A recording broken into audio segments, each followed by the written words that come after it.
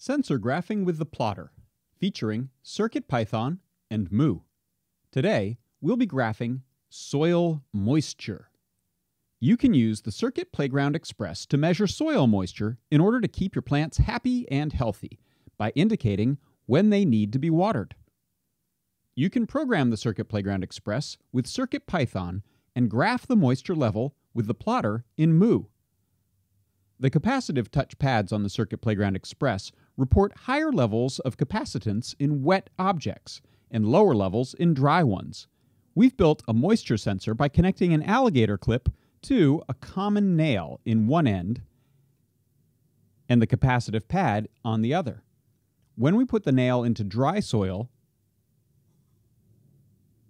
it gives us one reading. If we take the nail and put it into wet soil, we get a much higher reading.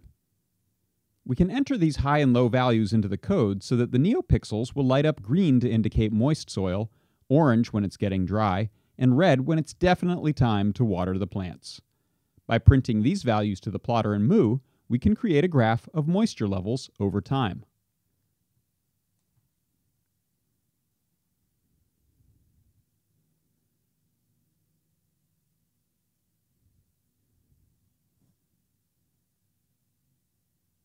And that's all there is to graphing soil moisture on the plotter in Mu.